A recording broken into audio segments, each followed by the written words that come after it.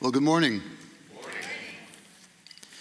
I'm Pastor Rob. If I haven't met you yet, I want to welcome you this morning.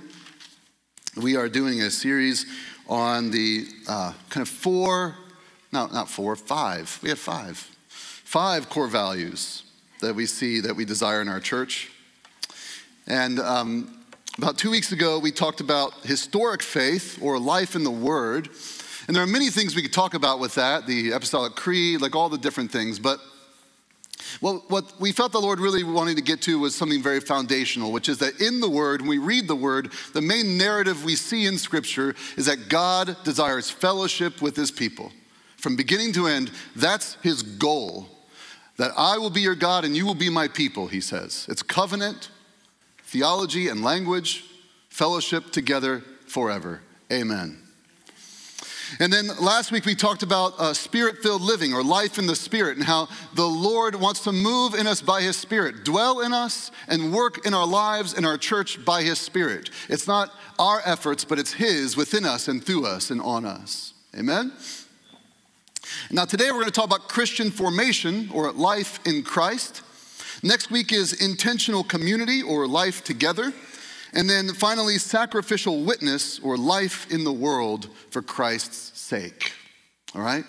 Now, Stillwater didn't come up with these. This is what Christians have been doing for 2,000 years. And really, the work of the Christian is to always get back to what Jesus was doing. It's always to get back to what Jesus was preaching, what Jesus was teaching, what Jesus was doing. And that's the work. Constantly. Because we're constantly being distracted, taken adrift by every wave of doctrine that wants to take us in all kinds of different places. And if we're not careful, we think that the new thing is the good thing. The thing I love about Jesus is that He's not original. Now hear me on that. Jesus is ever ancient, ever new at the same time. Jesus is like, I'm bringing something new, but it's the same thing it's always been. You've learned about the sacrifices, you learn about the teaching, you learn about who this God is. I'm just going to reveal to you who this God is. Same thing. Same thing. And I love it. In one of His parables, there's a man who is dead who cries out to Abraham and says, could you send someone back from the dead to tell my brothers and sisters who don't know about you? And he says, if they didn't listen to Moses, they won't listen to someone being raised from the dead. And the implication is, I've been telling you about this for quite some time. Do you have ears to hear and eyes to see? So today we're going to look at a couple of different scriptures, and we're talking about how it is that we are to be formed in this ever ancient, ever new Christ. So we're going to start in 2 Corinthians chapter 3 in verse 1. And that looks like 1 Corinthians right there. So we're going to stick with 2 Corinthians. So if you have your Bibles, go ahead and pull them out. If you don't, I'll read slowly, all right? Paul is writing to a church in Corinth, to Gentiles. And he says this in 2 Corinthians chapter 3, starting in verse 1. Are we beginning to commend ourselves again? Or do we need, like some people, letters of recommendation to you or from you? You yourselves are our letter written on our hearts, known and read by everyone. You show that you are a letter from Christ, the result of our ministry, written not with ink, but with the Spirit of the living God, not on tablets of stone, but on tablets of human hearts. Such confidence we have through Christ before God, not that we are competent in ourselves to claim anything for ourselves, but our competence comes from God. He has made us competent as ministers of a new covenant, not of the letter, but of the Spirit, for the letter kills, but the Spirit gives life. Amen. Now, if the ministry that brought death, which was engraved in letters on stone, came with glory, so that the Israelites could not look steadily at the face of Moses because of its glory, transitory though it was, will not the ministry of the Spirit be even more glorious? If the ministry that brought condemnation was glorious, how much more glorious is the ministry that brings righteousness? For what was glorious has no glory now in comparison with the surpassing glory. And if what was transitory came with glory, how much greater is the glory of that which lasts? Therefore, since we have such a hope, we are very bold. We are not like Moses, who had put a veil over his face to prevent the Israelites from seeing the end of what was passing away. But their minds were made dull, for to this day the same veil remains when the old covenant is read. It has not been removed because only in Christ is it taken away. Even to this day, when Moses is read, a veil covers their hearts. But whenever anyone turns to the Lord, the veil is taken away. Now the Lord is the Spirit. And where the Spirit of the Lord is, there is freedom. Can you all say freedom? And we all, who with unveiled faces contemplate the Lord's glory, are being transformed into his image with ever increasing glory, which comes from the Lord, who is the Spirit. And all God's children say, amen. Can you all say glory? I mean, here's what he's saying. He's saying that we have a new ministry in the Spirit, a new covenant ministry, and you will be transformed from an old glory to a new glory. You're going to go from glory to glory.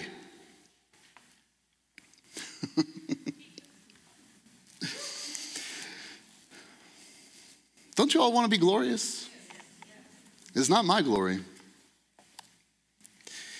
So what is Christian formation? Here's a working definition for us.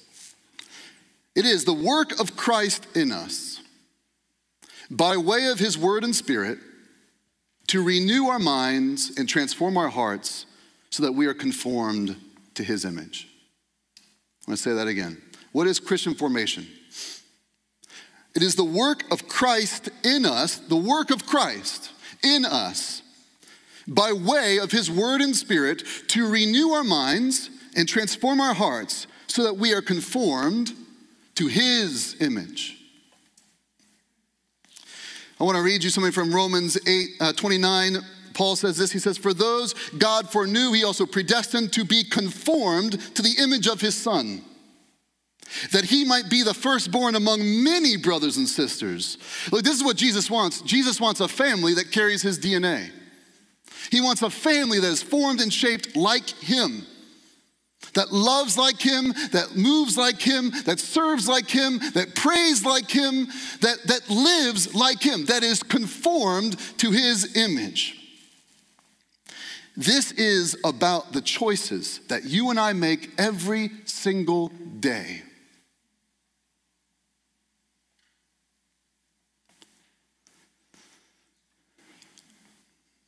You are being formed by something. You are being shaped by something, even if you don't know it, even if you're not conscious of it. You have the voices of your family of origin within you. You have philosophies, you have culture, you have all these different things that are forming and shaping you, things that you've been taught by the world, shown by the world, and maybe have worked in the world, and so you think this is a good formation. But the truth is that if we're not being formed by Christ, then we're not being formed for eternity.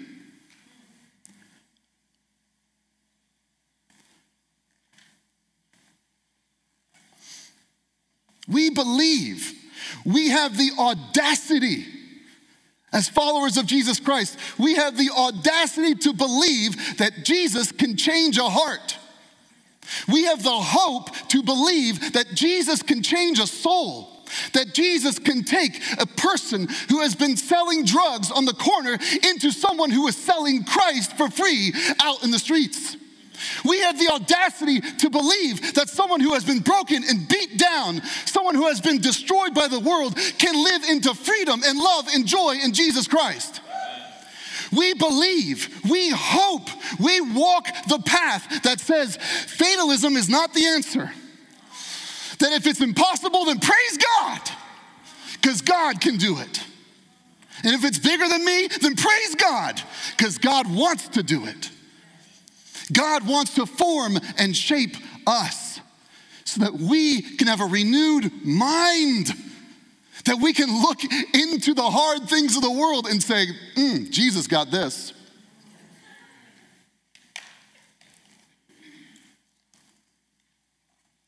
How many times have we said, because we've believed, we've been formed and shaped by the world, where we said, well, that will never work.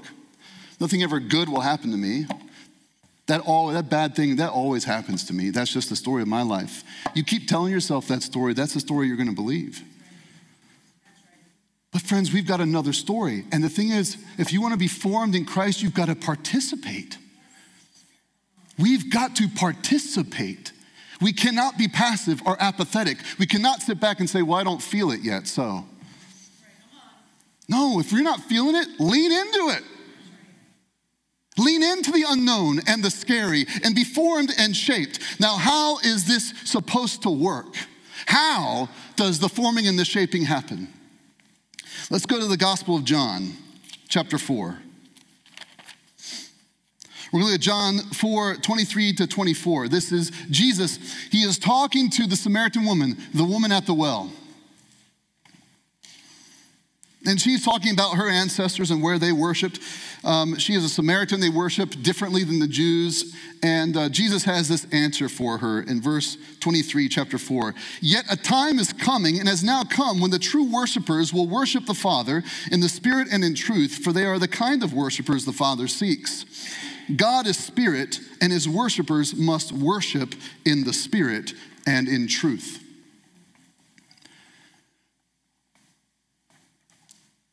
Now, I want to slow this down for a second.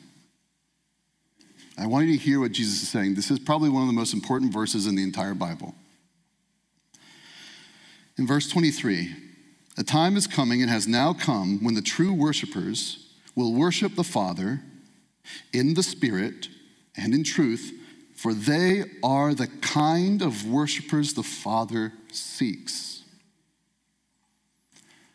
What does the Father want? What pleases him? You want to know the answer? It's right there. Jesus told her outright, the Father seeks those who will worship him in spirit and truth. Now, I want you to understand what I mean by the word worship. I don't simply mean singing songs. Singing songs is not all there is to worship. Songs, music, is a tool that is used to bring the heart into worship. And here's a working definition of worship. It is a heart surrendered to the will of the living God. And so that means that we who have hearts who desire to surrender them to the will of God, day by day, we're worshiping when we're out in the world. Whenever we say, your will, not mine, we're worshiping. That's what it means to worship. That's what we're talking about here with this sermon series, All on the Altar. The image there is I'm putting myself completely into God's will, in God's hands. God lead me, God use me. My heart is surrendered to your will. And we need on a daily basis to find ways to bring our heart to that place. Sometimes the music can lead us there. Sometimes we gotta drag ourselves there. Sometimes we need brothers and sisters to grab us by the arm and yank us there. To pull us out of our self-pity, out of our victimhood. And to say, no, you need to participate with the living God. He has a will for your life. And if you are not worshiping in spirit and truth, then you are not worshiping God. You're worshiping yourself. And so the Lord wants and seeks those who are willing to worship in spirit and in truth. Sometimes, friends, we know the end game. I want to do what you want, Lord. But here's the plan.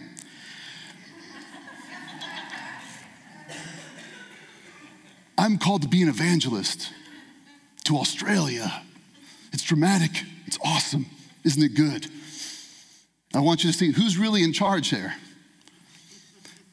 When I was young and I first came to Christ, I lived in Frederick, Maryland. I remember I would sit in prayer like, Lord, I'm going to go all over the world. It's going to be awesome. I'm going to be big. I'm going to praise you. God, it's for you. God, it's for you.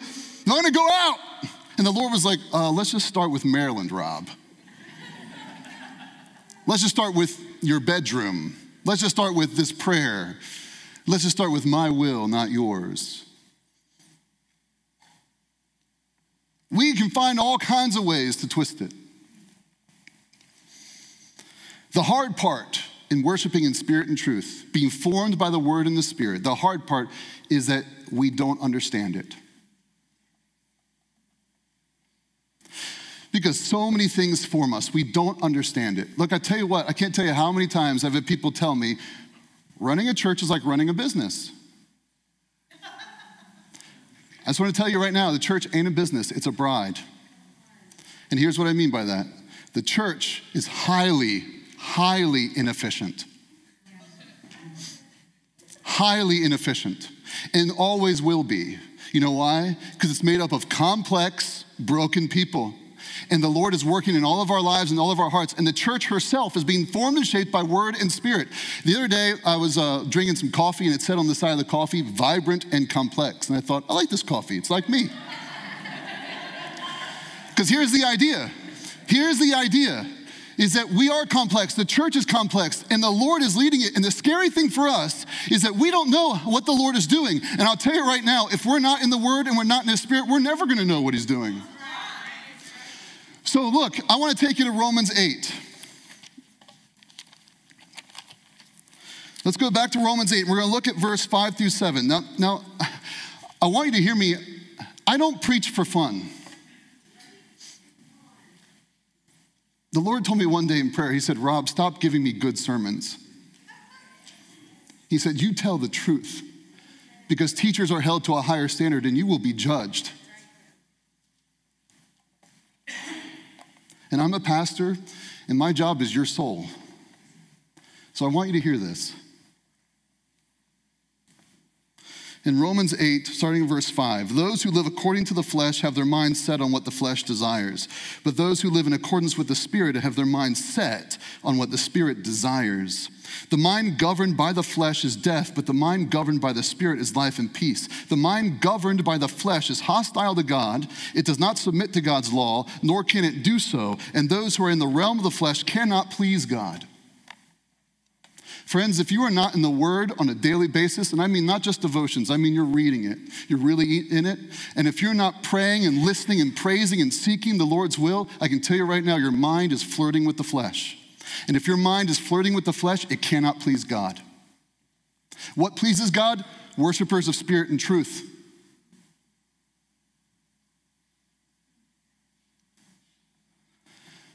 If our minds are being governed by the flesh, being governed by what we want, we are not able to please God. We are not able to submit to God. That is why when you hear the word of God, you think, I don't want to do that. Because your mind is being governed by the flesh. Your mind is being governed by the world. I don't want what He wants from me. I don't want to surrender. I don't want to sacrifice. I don't want that. But if our mind is governed by the Spirit and transformed by the Word, then we begin to slowly come into it. Think about how many times you have said, I will never forgive that person. I can tell you, Scripture says, if you do not forgive, I will not forgive you. So the way this works is we hear the Word directs us, the Word convicts us, and then we come to the Lord in the Spirit, and the Spirit leads us and says, you may not be able to do it on your own power, but I will empower you, I will encourage you, I will strengthen you to forgive that person. If you partner with me, if you participate with me, I will give you my desires and my will and my way, and I will show you how to live in the Spirit and in truth. But we're often afraid. But I'll tell you, do not be afraid of someone who can hurt you. Jesus in the Gospel of Matthew says, be afraid of the one who can send you body and soul to hell.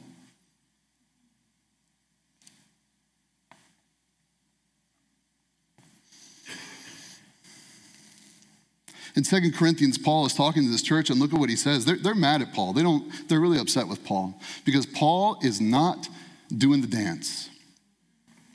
He's not entertaining them. He's not bringing all the big moments and all the big emotion. You know, Paul, we have an idea of what Paul probably looked like from ancient documents. We have a rough idea of possibilities. Probably bow-legged, about maybe 5 foot tall, bald. Imagine Danny DeVito with a Bible, all right? That's what we believe. He kind of broken nose. Look, this man had been stoned to death. This man had been beaten. This man had been shipwrecked 3 times. He was not a handsome man. And so he strolled into a church and said, I'm bringing you the gospel of life, Jesus Christ. And by the way, I just got out of prison. Oh, Lord, why should we listen to you, Paul? He says, because I come with just Christ crucified, and I'm going to give you a demonstration of the power of the Holy Spirit. Not a demonstration of my charisma or how handsome I am. And I'm going to tell you the truth by the Spirit. And so he says, do I have to commend myself again to you? Didn't I come to you and show you how much I loved you and how I served you, how I gave up so much just to be with you? Didn't I do that? Look, if you want a letter of recommendation, you are my letter. You have faith in Christ because of how I've ministered to you. Christ has written a letter on your heart through me. I am your pastor. I've ministered to you in word and spirit. And now what I'm telling you is that the letter by itself is going to kill. The letter that you try to fulfill God's law all by your strength and all by your power, all that is going to kill. But if you have the Spirit, word and spirit together, bring life. And he's writing it on your hearts. He talks about Moses and how Moses went out to Sinai and he got the 10 Commandments and he came back down and radiance was coming off of his face, and so he had to wear this veil over his face because the Israelites were freaking out. Your face is really shiny. And they're putting up this veil, and here's what Paul says. He says, that was glorious, yes, but it faded. I want you to be formed and shaped by word and spirit so you know a glory that never fades. The glory of man will fade. The glory of God is eternal.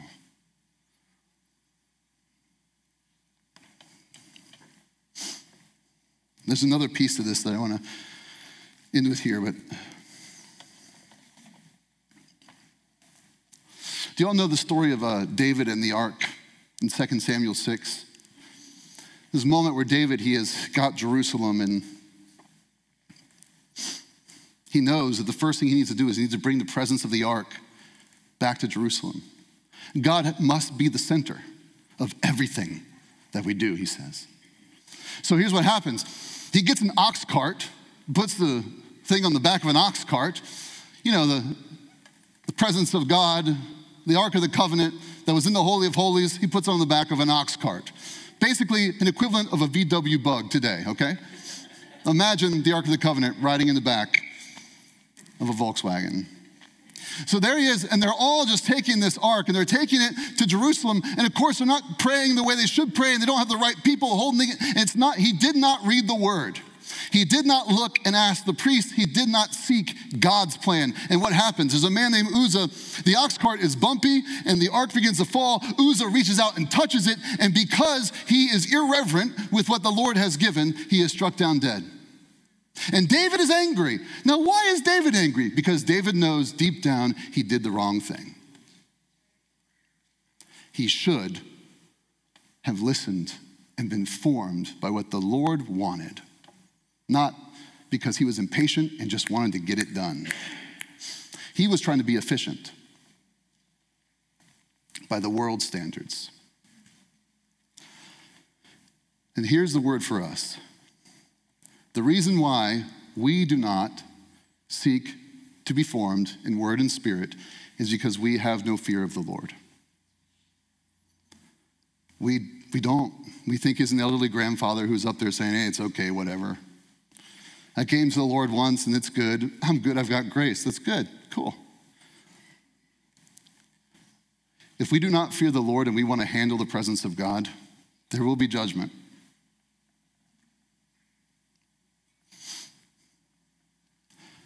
But here's the good news, friends, and this is the hard word of the gospel. On one hand, when we look at the cross, what we see, this is what our sin has done. But on the other hand, when we look at the cross, we see, this is what my love for you has done. So I want you to hear this. These two things go together. I don't know how they do, but the fear of God and the goodness of God go together. And so what happens is that David, the Ark of the Covenant goes to Obed-Edom's house for 3 months, and Obed-Edom is blessed because he knows how to be with the Ark of the Covenant. And David then brings the Ark back. He says, hey, I want some blessing too.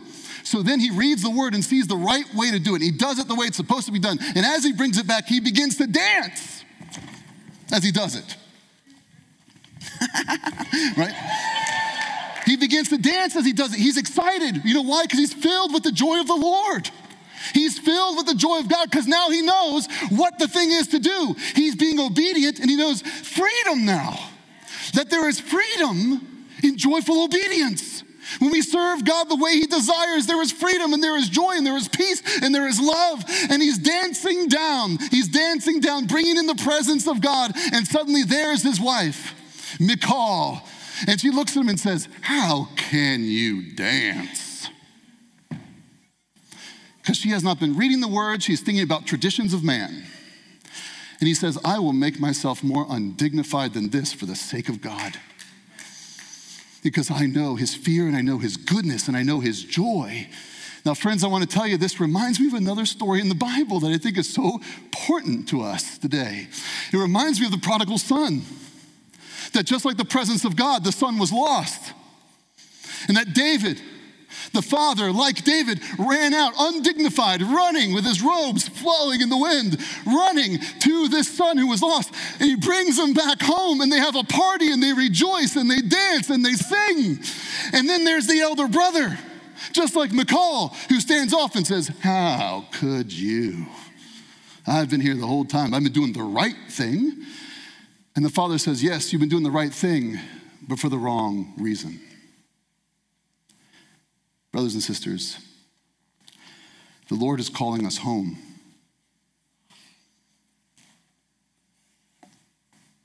He's calling us into spirit and truth. He's calling us into word and spirit. He's calling us into surrender and repentance and submission so that we can know the joy of Christ. David in Psalm 51 prays, return to me the joy of your salvation. Restore in me the joy of your salvation that I can know you, Lord, and so I can teach transgressors your ways.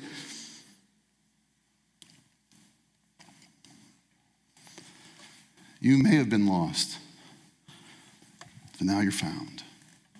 Will you be the prodigal, willing to, in humility, turn around day by day back to God?